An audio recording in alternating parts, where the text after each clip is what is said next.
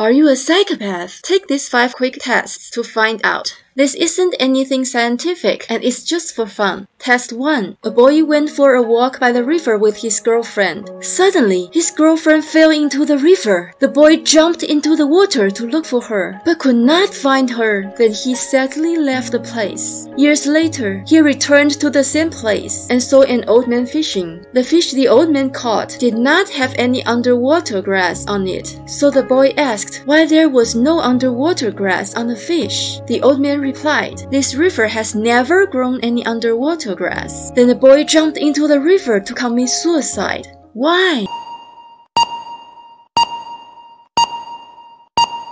A psychopath would answer, when the boy jumped into the river to look for his girlfriend, he thought his feet were entangled in underwater grasses, but the grasses were actually his girlfriend's hair. He missed the opportunity to save her. Test 2. Once upon a time, a beautiful princess was cursed and fell into a deep sleep in a castle. It was said that only a kiss from a prince could awaken her. Later on, she was kissed by a handsome prince and was woken up, but then she killed the prince. Why?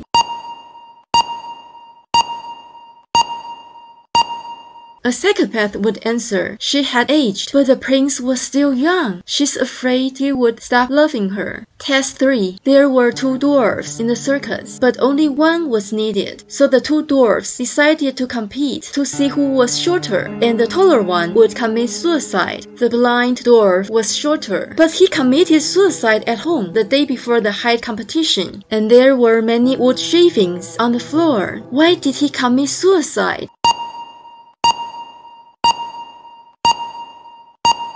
A psychopath would answer, the other dwarf sneaked into the shorter dwarf's house at midnight and shortened the legs of all the furniture. When the blind dwarf woke up in the morning, he felt everything had become shorter and thought he had grown taller. Then he committed suicide in despair. Test 4. A girl was sleeping alone at night, and only her beloved dog kept her company. At midnight, she heard dripping sounds from the ceiling. She was scared, reached out her hand to the bedside, let her dog lick her hand repeatedly, and finally felt safe to fall back asleep. An hour later, she woke up again and found her dog's corpse hanging from the ceiling. The dog appeared to be dead for hours, but it was licking her just an hour ago. What happened?